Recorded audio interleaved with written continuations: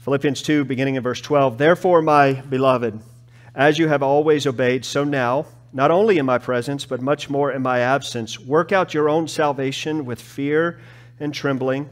For it is God who works in you, both to will and to work for His good pleasure. This is the word of the Lord. Now, Pastor Tommy Nelson once said, don't lean on a shovel and pray for a hole. Pray, trust God, and then work with all the grace that He gives you. And I love the quote because it's a great image of what Paul is saying to the church in Philippi in light of this glorious declaration that we saw last week and the week before, verses 5 through 11. Don't just lean on the shovel and pray for a hole, but pray and trust and dig with all the might, with all the grace God gives. Now, there is a temptation, even in my own heart, to fall off after chapter 11. Because I don't know about you, but in my estimation, it's spectacular. As I've said, Philippians comes in some manner to like a Christological peak in 2:5 or 2:6 through 11. And it would be so easy to behold the mystery of the declaration of Christ's humiliation and exaltation, to be so captured by that we lose the whole point of why Paul articulated that in the first place. We may lose sight of what Paul is doing, but the Apostle Paul did not lose sight of why he said that. Paul now in these verses calls us back. He gave us this glorious picture, then he calls us back to this reality of salvation. And what we have in verses 12 and 13 is a wonderful starting point for what we know, what we call sanctification. Sanctification. Lord willing, you've heard that word before, and all it means is the process of growing in Christ's likeness. Sanctification is that process. It is a grace of God whereby we grow in our image, grow in the image of God, growing in personal holiness. So when we read this passage about work out your own salvation with fear and trembling, do not think Paul is saying work to be saved. He did not say work for your own salvation. Hopefully you saw that, and if not, you would see it now. It is impossible to work for your salvation, and believe it or not, I hope you do believe it, it's actually dishonoring to God to try to do so. God has not commanded you to work for your salvation. Instead, this passage says, work out your own salvation. Work out your own salvation. There's a huge difference between working for your salvation and working out your salvation. I want to remind you of some really good news.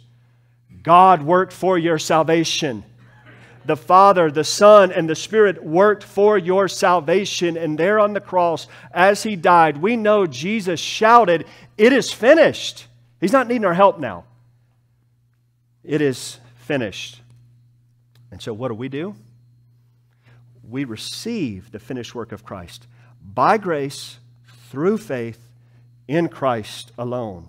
We are saved as we receive that work of Christ.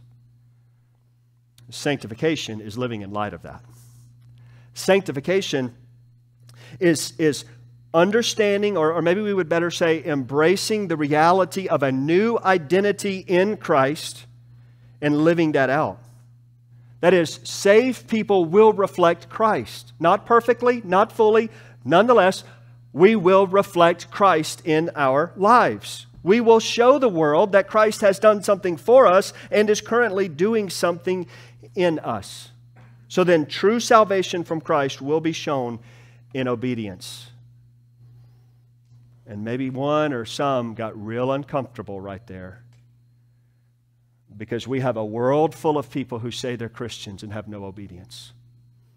And it is possible that we have some with us today that say, I'm a Christian, and their lives say something else. To be saved is to reflect Christ in some manner. So the Apostle Paul, now in verses 12 and 13, he's beginning now to work out the practical realities of what he articulated in Christ. So Christ didn't just suffer and die and rise and now be exalted for no reason.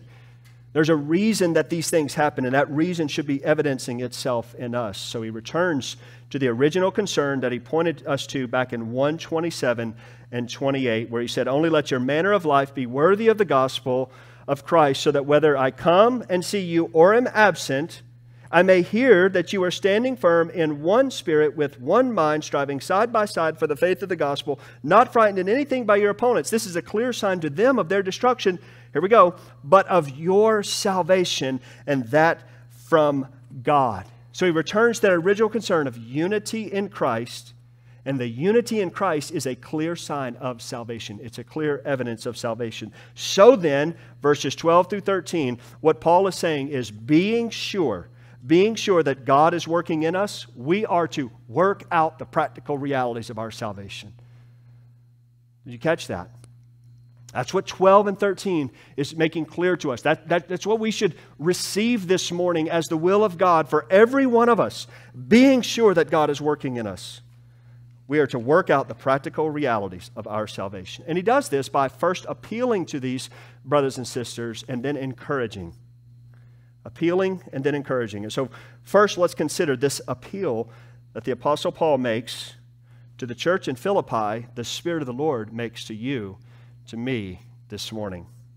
So we read in 2:12, "Therefore," or "so then," in light of this glorious declaration that I just made about the humility and the exaltation of Christ, "so then," or "therefore, my beloved, as you have always obeyed, so now, not only in my presence, but much more in my absence, work out your own salvation with fear and with trembling." Paul spoke in a way. This is a servant of the Lord. And we know from the last passage, verses 6 through 11, that Jesus' very nature is that God and that a servant. And Paul now, a servant of the Lord, speaks as Jesus speaks to his people.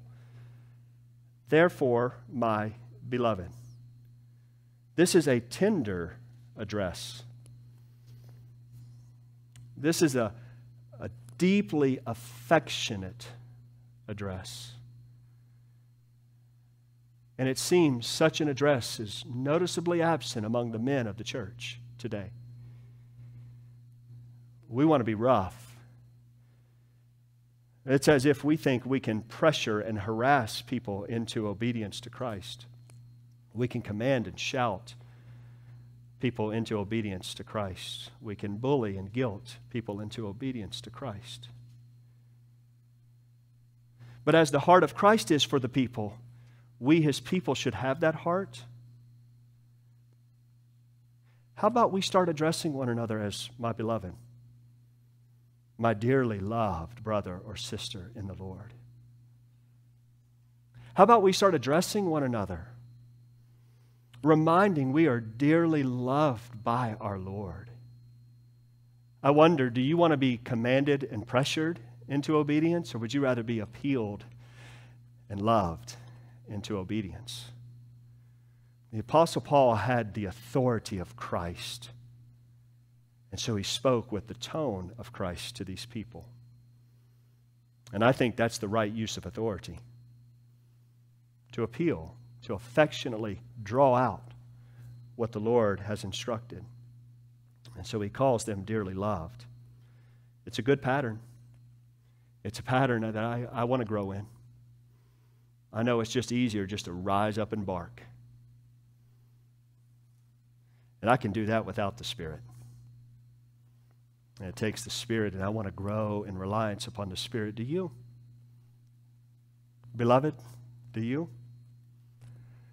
You want the heart of Christ going forth out of you? Ask him. And he's not going to say, goodness gracious, yes, I'll do it. How many times do I have to tell you? He doesn't talk to us that way. He says, of course I'll do that in you. Of course I will. I'd love to do that in you, my beloved.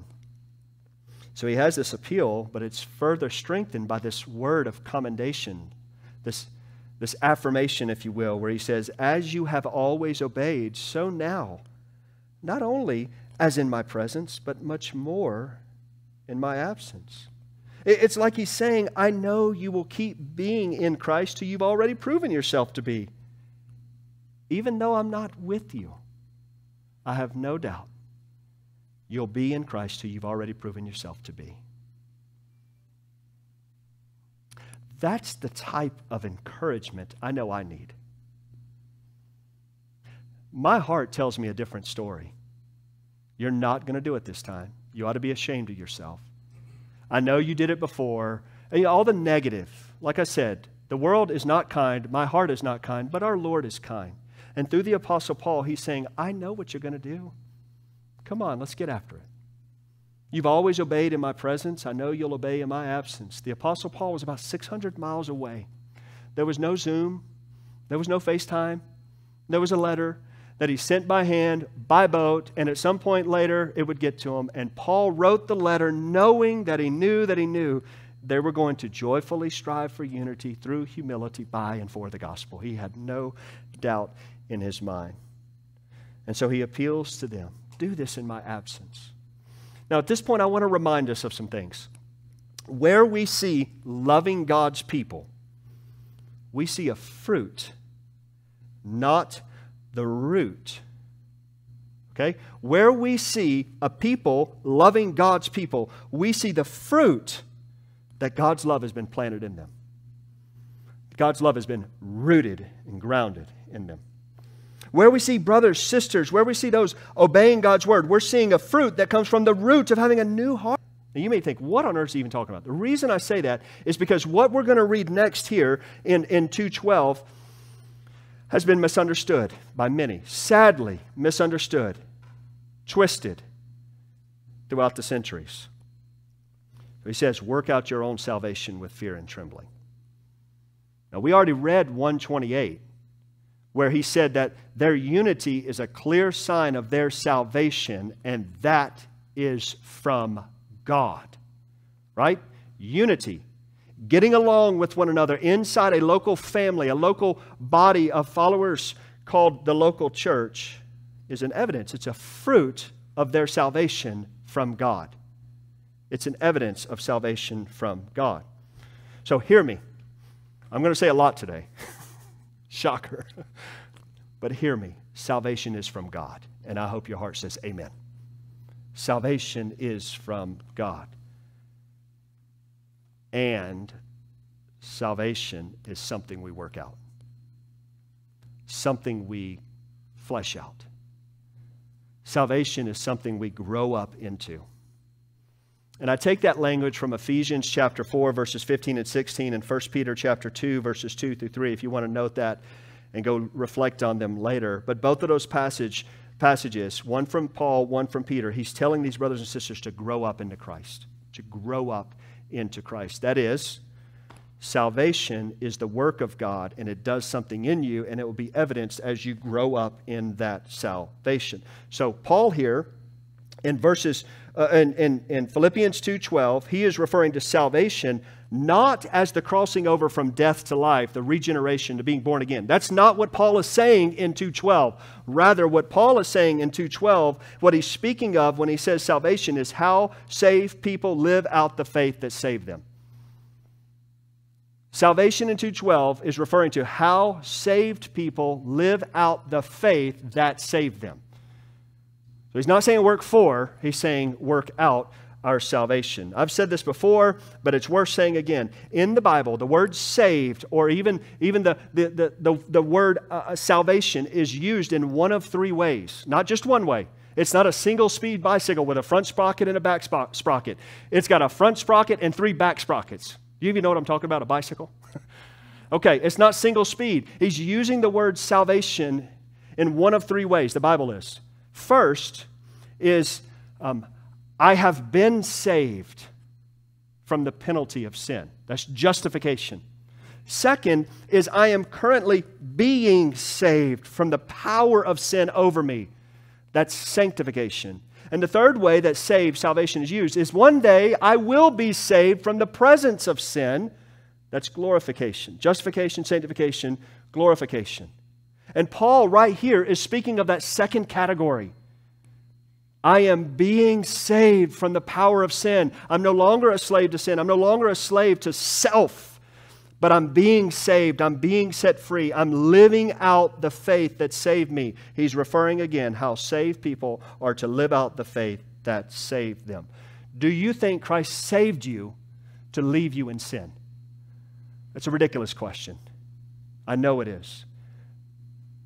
But so many of us live that way. He died the death we deserve for sin. And we remain in it, as if that were His aim.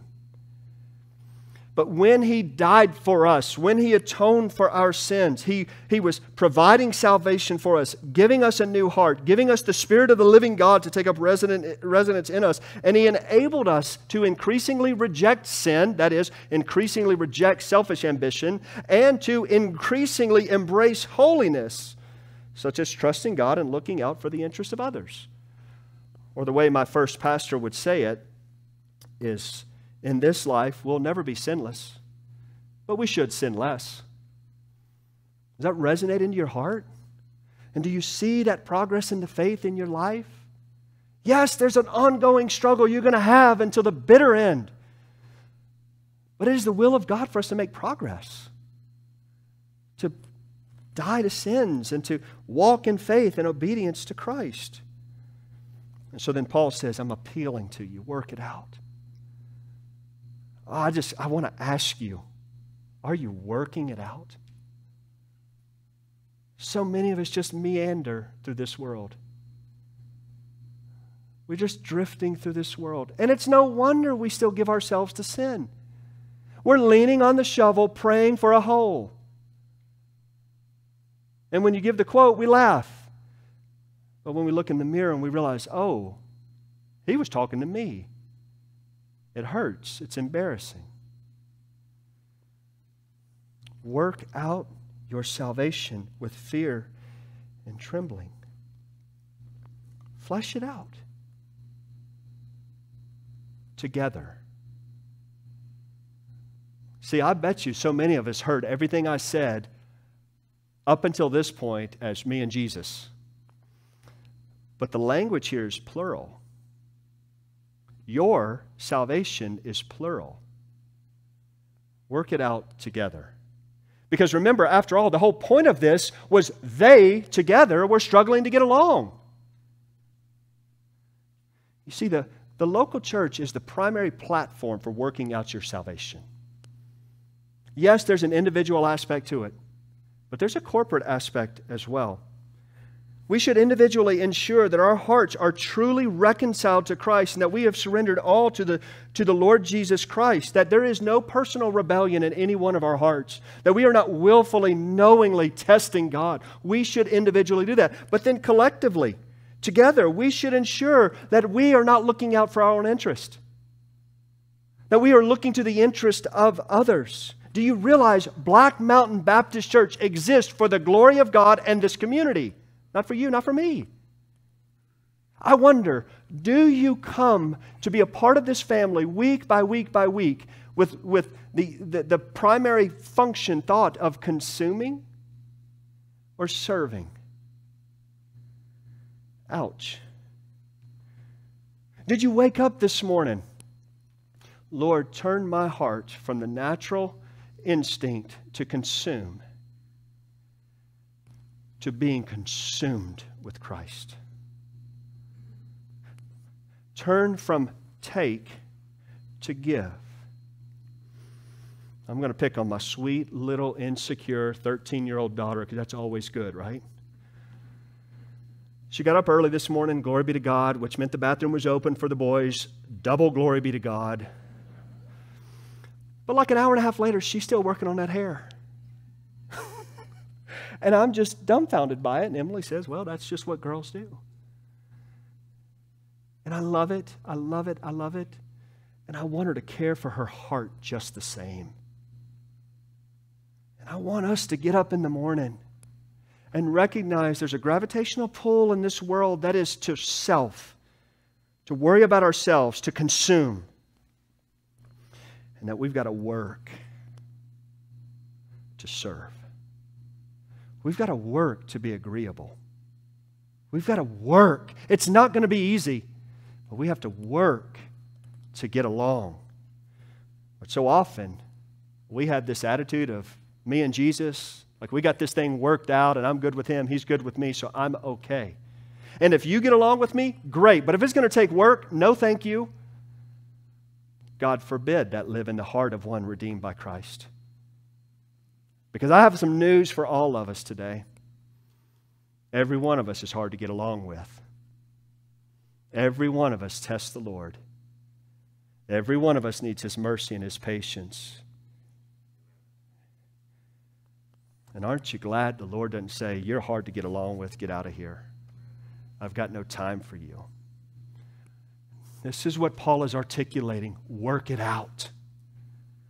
It takes work to put aside grumbling and complaining and to grab a hold of living together for the glory of God, for the sake of His gospel and the corporate witness of this church. Yes, we are saved one by one as individuals. I cannot make a saving decision for you. Your parents cannot, your friends cannot. We can pray to God, but you make that decision individually. But that decision brings you into a family. Okay? So it's not just an individual decision to work out your salvation. It is a corporate reality. We work at these things together. I wonder, probably more than I ought, but I wonder, how often do you consider what we say to our community? Do you ever think about that? Sometimes I think, that person's a member of our church and said that publicly? God, please strike that from the mind of this world. That person, a member of our body, our family, acted that way publicly? Let no one see it, God. You can do it, please. Do you ever think about your words in regards to the corporate witness? Do you ever think about your actions in regards to the corporate witness? Let me ask you, what are we saying to this community? Because we're saying something. What does our agreement and disagreement say to this community? And which, by the way, if all we do is agree, we haven't really witnessed to Christ in this community. Because the message of the gospel is rebel reconciled to God. And so there has to be in a sinful world a degree of disagreement, of not getting along, but then the gospel of the grace of the gospel changes us. And we get along. The world without the gospel quits when they don't get their way. But we in Christ, we don't quit. We've covenanted with each other and we stick it out. We work out our salvation with fear and with trembling. So I want you to consider from time to time what we say to one another and how it communicates to this world. Because we're following the one that did not look for his own interest, but for your interest, for my interest. He laid down his life. Never forget Jesus died for you. Never get so mature that you don't think long on that reality. Jesus died for you. If that is dull in your heart, pray to God that He would revive your heart. If you've lost the wonder, pray to God that He would return the wonder of the humility of Christ. Because in light of that news of the death and the resurrection of Jesus, Paul says, work out your own salvation with fear and with trembling. It's sobering.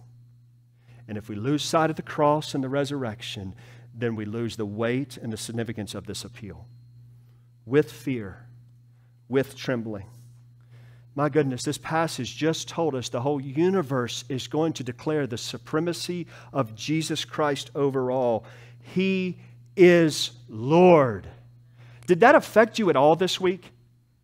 In light of last week's time in Philippians chapter 2, did it affect you at all? Every single person you see is going to say with you one day, either joyfully in this life or bitterly in death and judgment, every one of us will say, Jesus Christ is Lord. That should affect us. That should inspire fear and trembling. Awe. Be sobered by such a reality. And as we sang just a while ago now, it's a privilege to know God and to be known by God. It is a joy to know the Lord and to be known by the Lord. And it's not His will that we live with a sense of dread in drawing near to Him. Listen to me. The gospel is good news, right? Amen? God is the gospel. Like, just let that land on you now. The good news is God. It's just sometimes we're too cotton-picking prideful to acknowledge it. We're too self-righteous to acknowledge we need Him. And so it's bad news to us. It's offensive to us. But the good news begins and is upheld and ends in the Lord. And He wants us to draw near in faith and have joy. Thus the fear, thus the trembling, as we consider these awesome truths, which then propels us forward with this encouragement that we see in verse 13. For it is God who works in you, both to will and to work for His good pleasure. Read that again with me. For it is God who works in you, both to will and to work for your good pleasure. The encouragement is God is working in you to supply what you need to work out this salvation. He's not left us as orphans, but He's working in us. And we should say with the Apostle Paul, if God is for us, who can be against us? And it's not primarily like you would think Antifa or ISIS or China. If God is for us, who can be against us? You know where that should start and live greatly? In our own hearts. Because who's the greatest accuser in your life? Most likely you are. But God is for you, and He is greater than you. God is with you, and He's stronger than you. This is the encouragement. Work out your salvation with fear and trembling, for it is God who is at work in you. This passage here gives us who, where, what, and why. Think first, who? God. God is working in us, none other than God. He didn't leave us here to figure it out on our own. He's with us. He's in us. Where? In you. In other words, as 1:6 told us, God began the good work in you, and He's going to bring it to completion. Have confidence in that. Have peace with that. Have assurance in that. Be encouraged. God is always working in the heart of His children. Right now, God is working in you. God is forming something in you. What? To will and to work. God empowers the doing and the willing that motivates the doing. I'm going to say that again. This phrase, to will and to work, is saying God empowers the doing and the willing, doing and willing that motivates the doing. We need to remember, God does not just want our actions. God does not just want our actions. And this is why reading the Old Testament, this is one reason why reading the Old Testament is so beneficial. Israel was really good at the action. Year after year, they had the festivals. They had all the sacrifices. While their hearts were far from God and He rejected, He despised their festivals. God does not just want action. He wants hearts. And so He's working at the level of the heart, at the level of the will.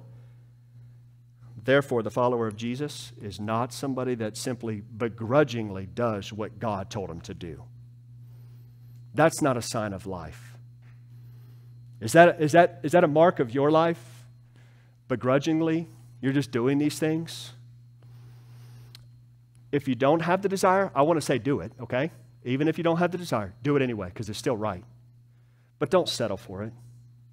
Friend, brother, sister, don't settle for, fine, are you happy, God? I did it. Hey, Lord, change my heart. I don't want my wife begrudgingly saying, I love you and I'm going to stay with you.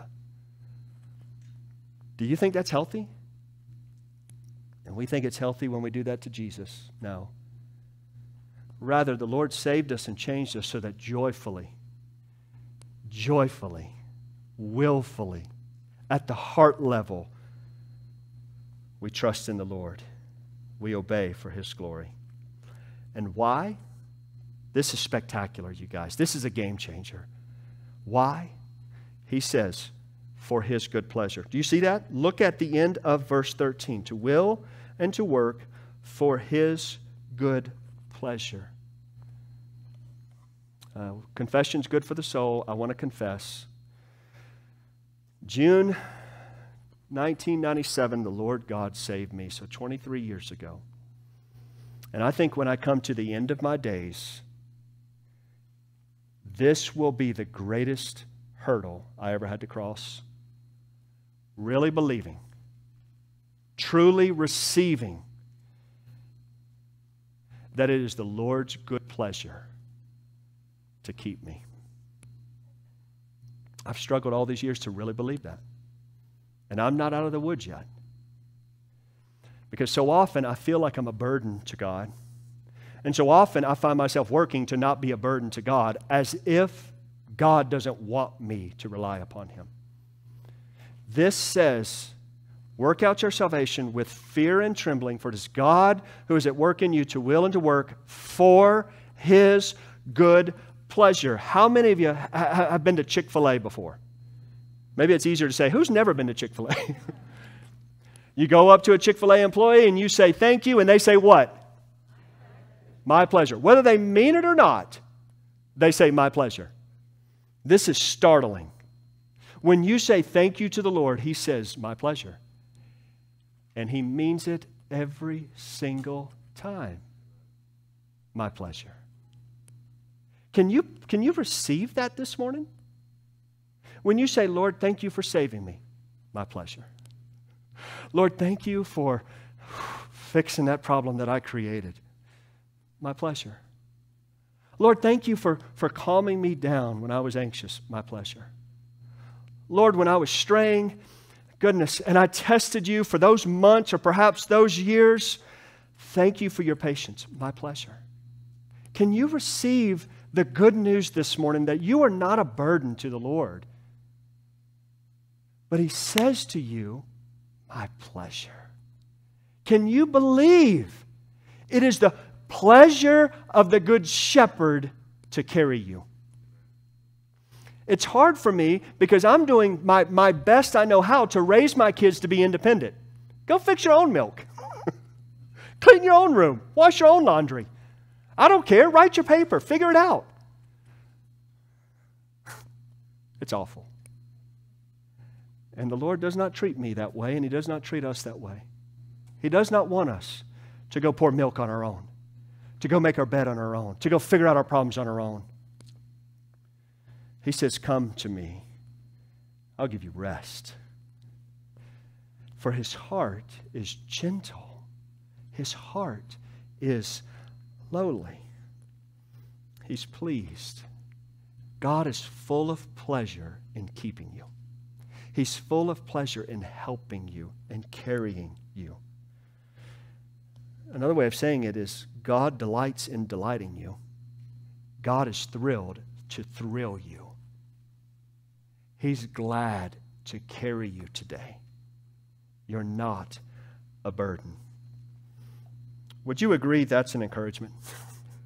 Would you agree that's an inspiring motivation to work out your salvation now with fear and with trembling, to live out your salvation? You're going to wobble. You're going to fall down and you're going to scuff your knees. You're going to be smart-mouthed and you're going to hurt people. You need Jesus. And He says, my pleasure. You see, what I've learned in my years of walking with the Lord, there are really, broadly speaking, two categories of followers of Jesus. There's the grumpy kind and there's the joyful kind. Or maybe we would say the downcast, sad kind, and those that are full of joy and peace. And that first group, those that are downcast, those that are sad, are so often downcast, not always, but often downcast and sad because they just live for themselves. They're so consumed with just enduring for the day that they never lift their eyes to do the work of an evangelist. They never share the gospel. They rarely intentionally disciple anyone. They rarely set out with the ambition to serve, but rather they look for their own interest at home or in their local community, in their place of employment. And it also comes with them here at the church to be a part of God's family. They just consume. No wonder they're downcast. No wonder they're sad. But there's that second group that's marked by peace and joy so often. And don't believe that that group has an easier life. They have many of the same sorrows and difficulties, tests, temptation, trials that are common to man. But the difference is this group gets up walking daily with the Lord, receiving His word, trusting God to be God and therefore be faithful. And this group gets up to serve with the joy of the Lord as their strength. Why? Because they know the Lord is wonderful. And they know the Lord keeps promise. That is, the Lord is faithful. And in whatever the difficulty is, they will not be alone. But the good Lord will be good in that moment. They remember God is with them. That is, that second group, you know what they don't do? At least rarely. They don't lean on the shovel and pray for a hole. Instead, that second group takes that shovel, pauses to pray and trust the Lord, and then they get up with all the grace that He's given them and dig that hole. And then they have a moment in which they say, thank you. And they remember the Lord says, my pleasure.